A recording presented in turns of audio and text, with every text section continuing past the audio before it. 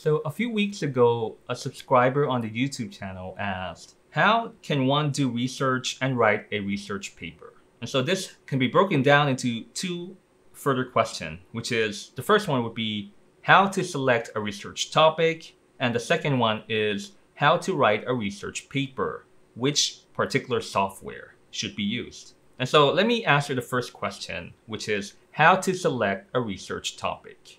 And so in order to select a research topic that you would like to do, the first thing would be to gain an understanding, a very thorough understanding of the field of your study. And so how can you do that? You could do that by, for example, searching the literature. And this process is known as literature review. And there are ample literature databases that you could search from. And so the typical one that you could use in the life science would be PubMed, Scopus database, which contains not only life science papers, but also those in the social sciences as well.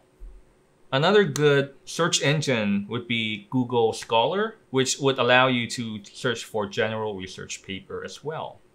And it should be noted that Scopus is behind a paywall, which means that you will need subscription from your university in order to use it.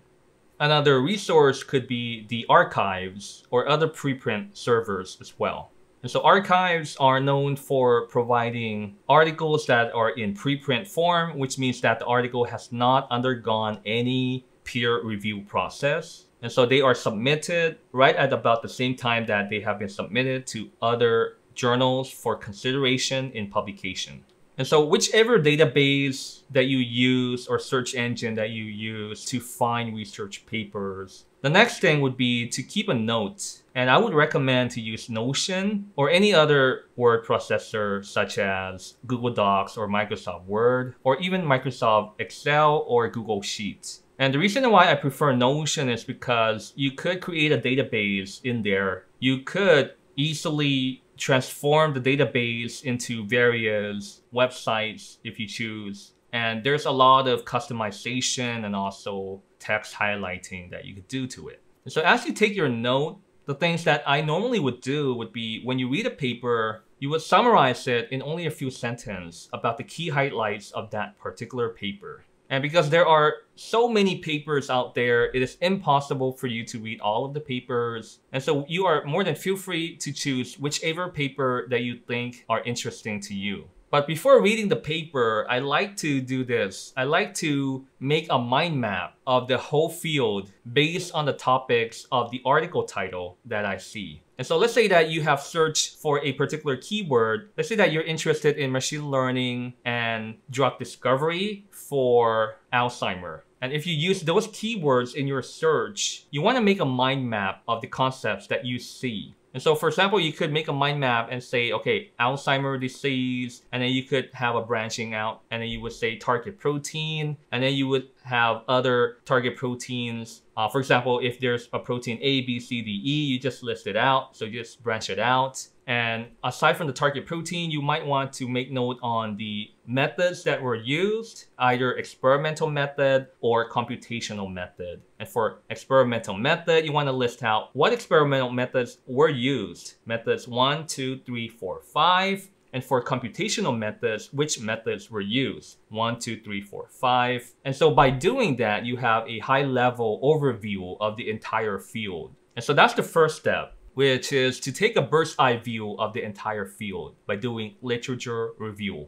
And so the second step is to identify the gaps in the knowledge. Which particular area that you see by analyzing the mind map, which areas are still missing something? And the tricky question is, how do you know that it is missing? And so if you're searching for Alzheimer's drug, and let's say that in a prior project, you have done something on breast cancer drug, and let's say that you have done another one on antifungal drugs. And then for the antifungal drugs and the anti-cancer drugs, which topics are normally done that you see are in common when you compare it to the Alzheimer's drug? Okay, so if these three fields, if you compare it, what are the similarities that they all have? And then you want to find what are the differences that they do have. And so the gaps in knowledge could arise from the differences of the three fields of study. right? Like for example, if let's say that in the anti-cancer or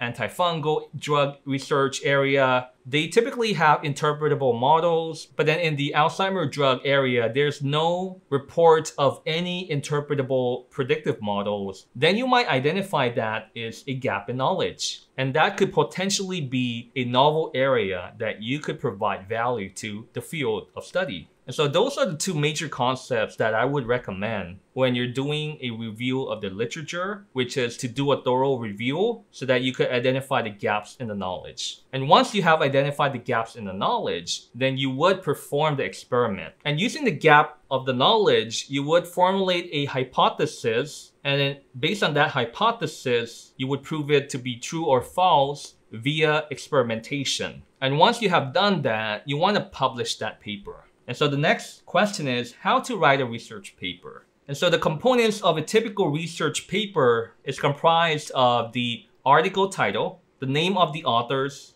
the affiliation, which is typically on the first page. There's the abstract, which is the content. There's the keywords, like for example, data science, machine learning, drug discovery, anti-cancer. So the keywords will be indexed by search engines so that other people could find it easily. Aside from that, there's the introduction, which provides the background about the paper. So the necessary background knowledge for readers to understand the essence of the entire paper. And then there's the materials and methods, which will typically talk about how the experimentation was performed, how the data was collected, which machine learning algorithms were used, which parameters were used, whether they were optimized or not, and which data analytics approaches were used to analyze the data. And then the next part would be the results and discussion. And so in the results and discussion, you would see the results table, which summarizes the data. And aside from that, you're going to see figures, data visualizations, which further summarizes the essence of the data. And then in the discussion part of the results and discussion component, you're going to make sense of the results table and the results figure. By making sense means that you're going to deduce some conclusion about it, some newfound knowledge that you synthesize based on the results that you observed. Whether you observe a new mechanism of action for your drug that you have done research on, whether the knowledge that you have discovered in this paper, did it contradict prior published work, or does it coincide and goes together with the prior research? And then finally, in the conclusion section, you would summarize the entire essence of the paper, which is quite similar to your abstract, but then you're taking a look into the future as well by identifying future trends, what should be done in the future. And then finally, you have the acknowledgement section where you could thank your team or anyone who supported the research work, such as the funders of the research project, the university for providing facilities. And finally, you would have the references section where you cite the relevant papers that you use in the introduction and also in the results and discussion or materials and methods section. And so there you have it. That's the essence of a research paper. And so how do you actually write it? Well, there's several approaches. You could use a typical Microsoft Word, and in order to maintain the reference, that's a bit tricky. You would use either Mendeley or Endnote software, or you could go onto the cloud and use Google Docs. And so if you're going to the Google Docs route, you could use Google Docs in combination with SideWheel, which will manage the reference component of the paper. Or you could also use LaTeX by using Overleaf, which has a built-in reference manager. And so in my own research group, I typically use Google Docs, Microsoft Word, and the Overleaf. So all three options. So depending on the student who selected which options to use. And so the most difficult one would be the Overleaf. But then I really like the Overleaf part because it provides very nice rendering of the final PDF output. And for some research journals, they provide a template that you could use, and that pretty much formats the article to look like the actual research paper. And so that might also look nice as well. And a great thing about LaTeX is that once you have already formatted on Overleaf, when you send it out for publication, the editorial office will like it because typically they use LaTeX already for their format setting.